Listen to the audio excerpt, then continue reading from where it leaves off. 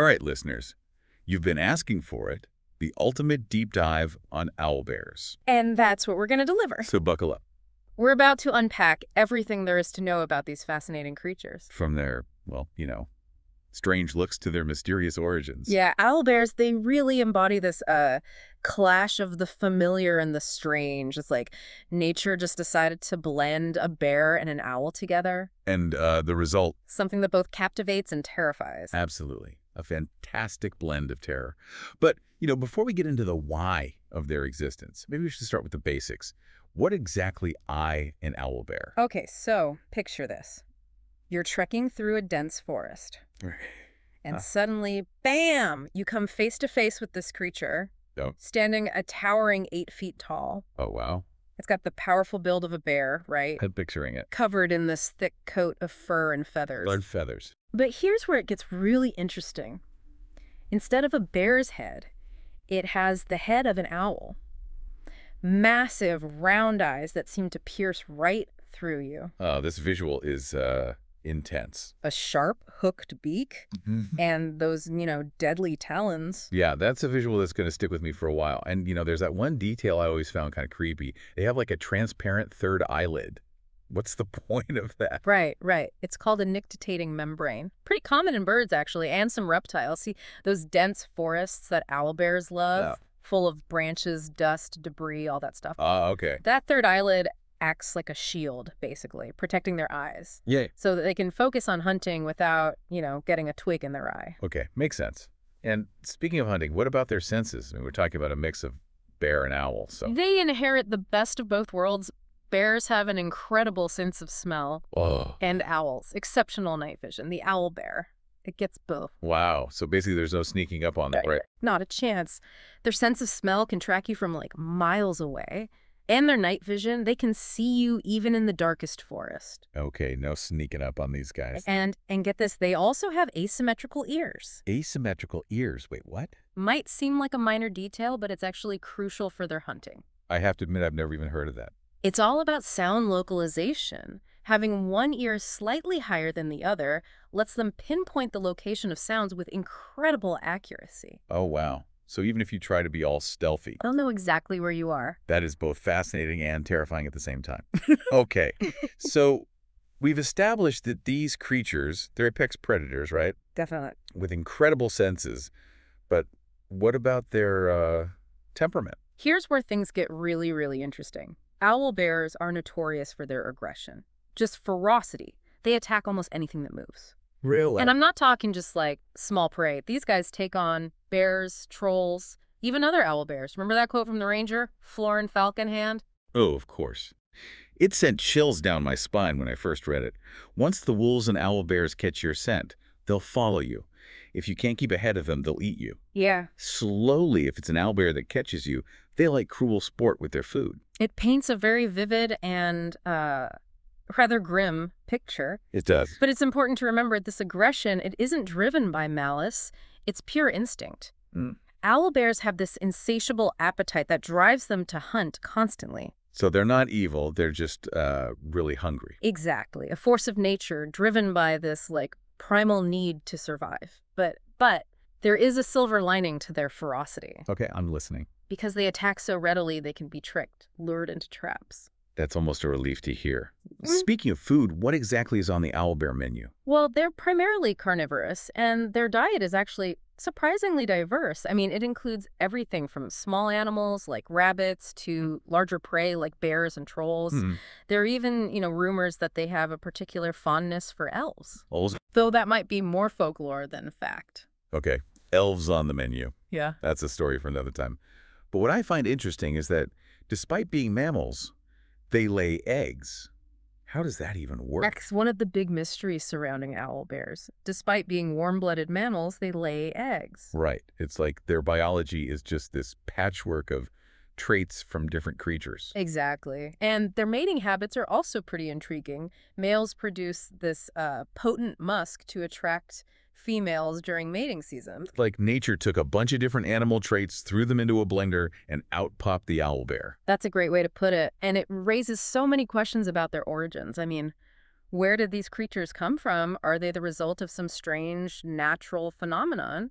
Or is there something more, magical at play? Now, that's a question I'm eager to explore. Some say they're the result of a magical experiment gone wrong, Right. while others believe they come from another realm entirely. Those are the two leading theories, and Hmm. both are pretty fascinating in their own right. The idea of a mage may be a bit too ambitious, accidentally creating these creatures through some arcane experiment. It's a compelling narrative. It is. But then there's the theory that owlbears originate from the Feywild, this magical realm where the laws of nature are, shall we say, a bit more flexible. The Feywild, Yeah. a place where magic and nature intertwine. Yeah, That definitely adds a layer of mystique to the owlbear story. it does. But how did they cross over from this magical realm into our world? Was there a portal? Do they just wander through some mystical forest? Right. Unfortunately, the specifics of their arrival are shrouded in mystery. Oh, okay. But Hmm. there's one intriguing detail that adds another layer to this theory. I'm all ears. There's speculation that the Aerie, these powerful celestial beings, might have played a role in their creation or maybe their arrival in our world. The area. Okay, now I'm really intrigued. Who are they? And why would they be involved with owlbears? That's a question for another deep dive.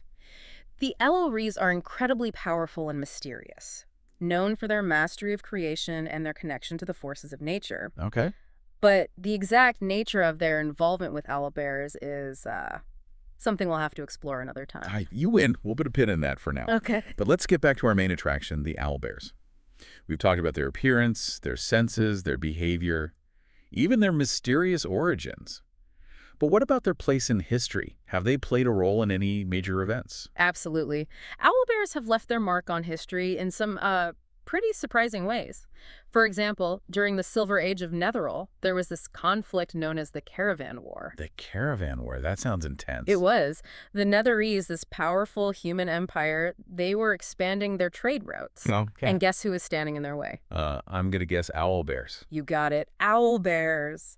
The Netherese, being who they were, decided the best solution was to just eradicate the entire owlbear population in that region. They wiped out an entire population. Talk about overkill. Well, that was the Netherese way. They were known for their ruthless efficiency.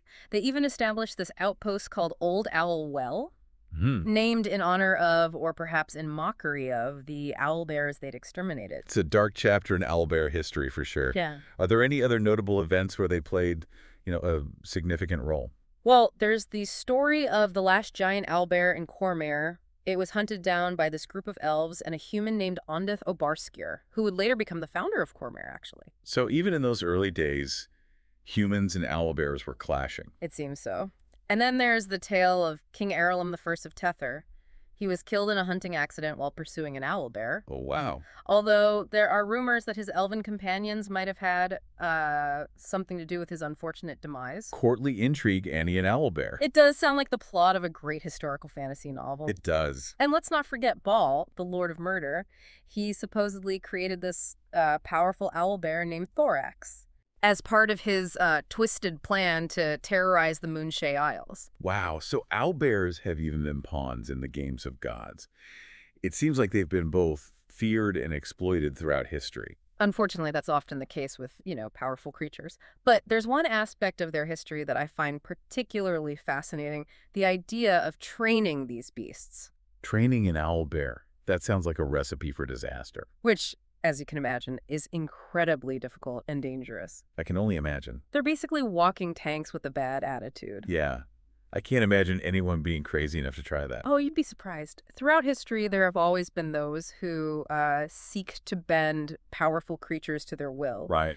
And while technically they are trainable, taming an owlbear is incredibly difficult and often cruel. I can only imagine the methods. Most attempts at training involve pain and fear, which, leads to resentment and potential rebellion from the owlbear. Not exactly a recipe for a successful partnership. So what, they just beat them into submission? It's a brutal reality, but yeah, that's often the method used. Yeah. It's a practice that's widely condemned, but persists nonetheless. However, there are whispers of individuals known as, get this, owlbear whisperers. Owlbear whisperers. That's either the coolest or the most terrifying job title I've ever heard. What do they do? These individuals, they seem to have this knack for pacifying owlbears, Hmm. almost like they can communicate with them on some level. It's said they persuade an owlbear to follow them, act as a companion or a guardian. Wow.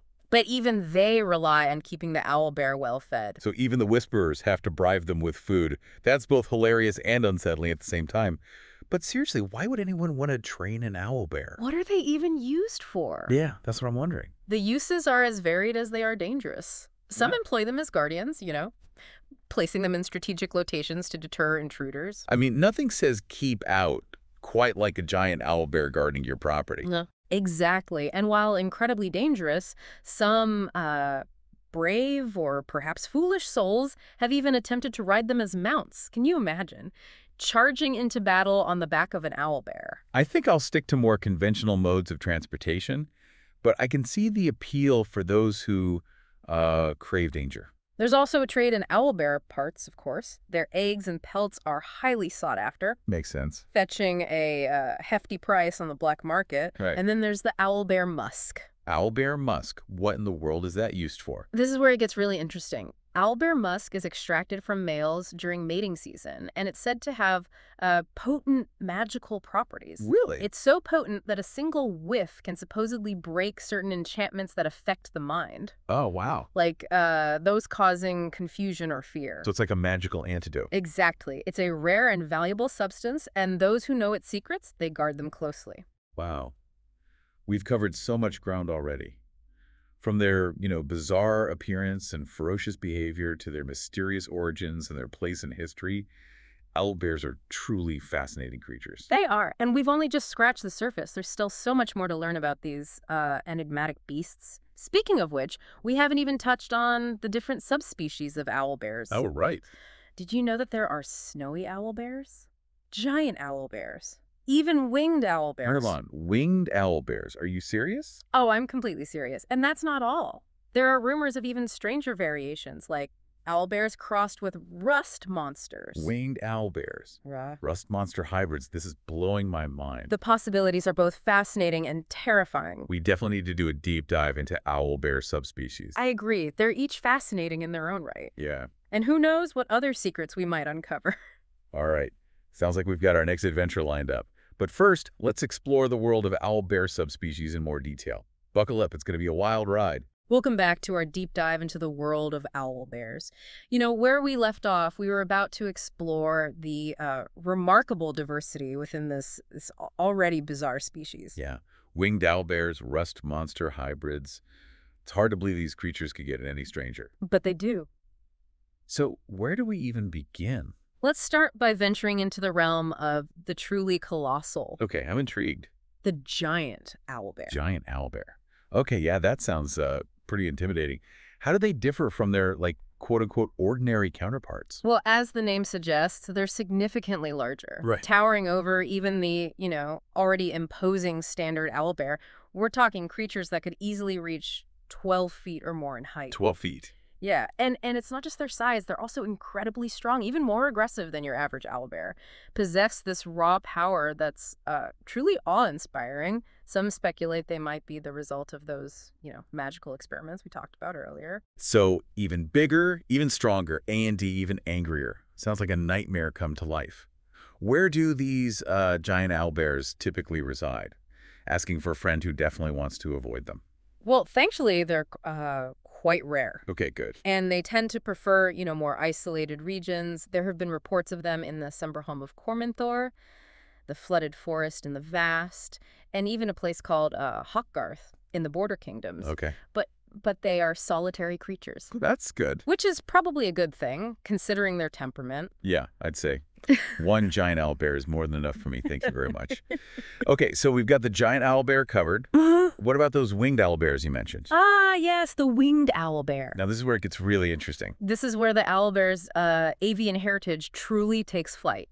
Right. Imagine an owlbear, already a formidable predator, but now with the ability to swoop down from the sky. Really elevates the fear factor, doesn't it? It certainly does. I thought we could at least outrun a regular owlbear, but now they can fly. No fair. It definitely adds a whole new dimension to their hunting strategy. They can cover vast distances, scout for prey from above, and launch surprise attacks with incredible precision. Yeah. Thankfully, they're even rarer than giant owlbears. Okay, good. But if you ever hear the beat of giant wings followed by that terrifying screech, you might want to find some cover. And fast. Yes. Noted. I'll be keeping my eyes on the skies from now on. But you mentioned something even weirder than winged owlbears. Owlbear hybrids. Oh, yes. Tell me more about this. This is where things get truly bizarre. Remember how we talked about the possibility of magical experiments creating owlbears? Yeah. Well, there are rumors of even more unnatural combinations out there. One that really stands out is the russet owl monster. Russet owl monster. Okay, what's that? A terrifying fusion of an owlbear and a rust monster? The rust monster. Isn't that the creature that devours metal? The one and only. What would an owlbear rust monster hybrid even look like? It's as horrifying as you might imagine. It's said to have the body of an owlbear, but with metallic plating and those distinctive antennae of a rust monster. Okay. And instead of just claws and a beak, it has these mandibles that can, crush through metal with ease. Okay, that's a hard pass for me. I'll take a regular owlbear over a metal-eating one any day. So how did this thing even come about? Well, the tale goes back to this mage named Nestor Podgen, a rather, shall we say, eccentric individual, obsessed with creating new and terrifying creatures. That sounds like a real charmer. Yeah. What could he have possibly been thinking? Who knows? Maybe he thought a rust-eating owlbear would make a great guardian for his treasure hoard, or maybe he just liked to tinker with the forces of life and see what abominations he could create. I shudder to think. Yeah. Okay, so we've got giant owlbears, winged owlbears, and now this rust-eating monstrosity.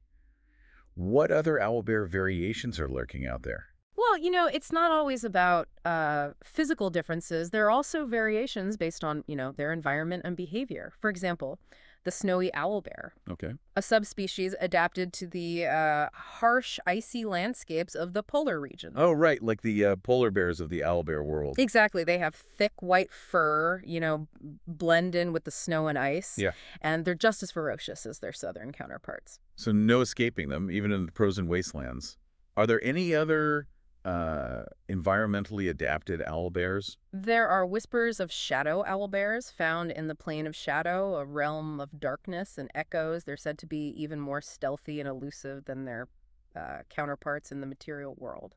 And then there are the earth half-elemental owlbears, Okay, what? creatures infused with the power of the earth itself. Okay, now that's just showing off. Earth powers in owlbear. It hardly seems fair. It does seem like nature, or perhaps some mischievous magical force, decided to give these creatures every advantage imaginable. Seriously. Yeah. But even with all these variations, there's one thing that seems to unite them all. Their, sheer aggression and insatiable hunger. That's true. No matter the size, wings, or elemental powers, all owlbears seem to share that primal drive to hunt and devour. It's what makes them such formidable and fascinating creatures. It really does. It makes you wonder, though, if owlbears are so varied, Yeah. is there a common thread that links them all? Is there something that defines what it truly means to be an owlbear? That's a great question. Yeah. And it leads us to a crucial part of our deep dive, the mystery of the owlbear's origin. We've touched on the two leading theories, the magical experiment gone wrong and their potential connection to the Feywild. But is there any evidence to support these claims? Let's delve into the evidence, or lack thereof, shall we?